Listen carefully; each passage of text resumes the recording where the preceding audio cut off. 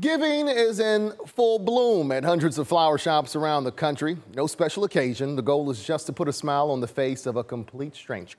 Thank you very much. You're very welcome. Have a good day. If diamonds are a girl's best friend, well then flowers. They're like a close second up there with, chocolate and caffeine. And today stems from a great idea. It's the idea of paying it forward. It's Petal It Forward Day.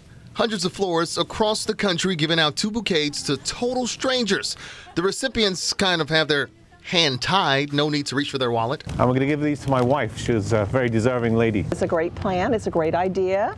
I'm going back to see my sister, and my sister had breast cancer, so I'm going to bring her a bouquet. Customers are glad Hy-Vee and Lawrence rose to the occasion. When all is said and done, the floral shop here will give away close to 500 arrangements, planting seeds of kindness along the way.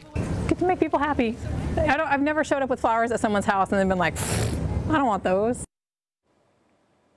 I don't want those, said no one ever.